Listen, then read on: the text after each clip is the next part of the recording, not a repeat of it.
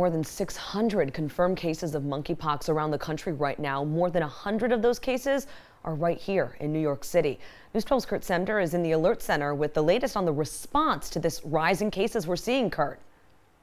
And today, city and state health officials spoke alongside the White House pandemic team, all to discuss the rollout of the monkeypox vaccine. The city's health commissioner taking time to address troubles that New Yorkers have had in booking appointments.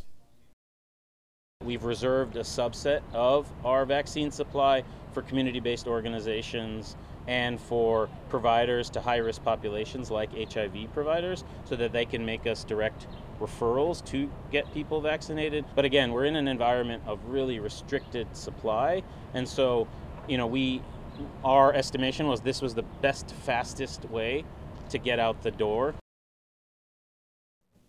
And just a short time ago, the city's Department of Health tweeting this out, saying as of today, 141 people have tested positive for orthopox virus in New York City, which is presumed to be monkeypox. We also heard from the Stonewall Democrats of NYC today on social media. They said monkeypox on the verge of becoming a permanent issue for the LGBTQ community due to mismanagement on the local, state, and federal levels. They called on the mayor and the governor to establish better communication about the virus, engaging the community partners, and guaranteeing an equitable rollout of the vaccine as these supplies become available. They were also making it very important that our community has seen what happens when a virus is ignored and allowed to unfairly impact us, asking to learn from history and to make things a little bit better. Reminder, you can head to news12.com for the very latest on monkeypox as this situation continues to develop. Amanda. All right, Kurt, thanks so much.